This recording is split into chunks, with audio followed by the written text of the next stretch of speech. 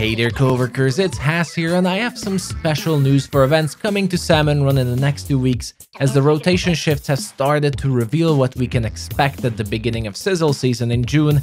And if you already looked at the rotation schedule in game, you're probably wondering what the ink are those question mark rotations and weapons shown there.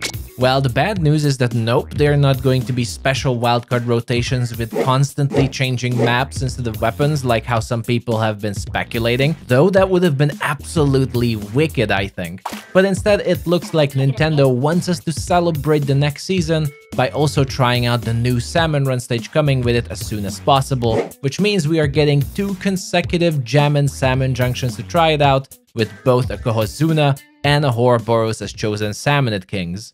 The first rotation starting on the 2nd of June will be the one with Ouroboros as king, and the rotation is Splushomatic, Slosher, Splatcharger, and the mystery weapon, which is also pretty obvious by now that it is going to be one of the new weapons, and based on their composition layout they usually give us and my experience, I'm fairly sure the first rotation will give us the S-Blast 92 to try out our new blaster weapon.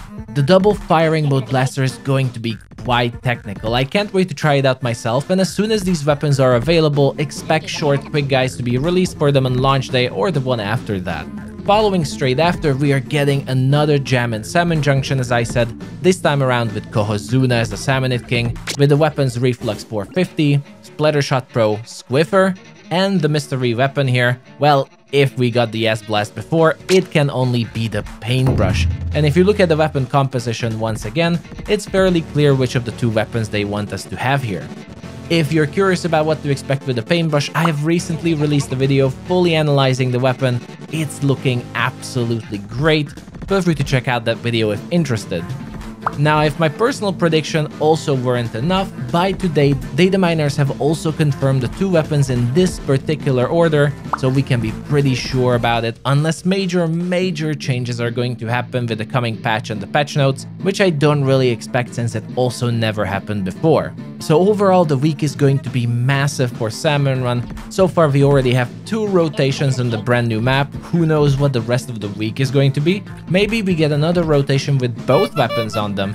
But next weekend after that, we're also getting the next big run, which will happen on Undertow Spillway, a brand new map once again, also something to very much look forward to. As always, I will also release guides, especially for the night waves like Grillers and Glowflies for Undertow Spillway, so keep an eye out for those if you usually struggle with them, but I also have many resources already that can help you with Salmon Run or prepare for Big Run to be able to get that top 5% if you want it.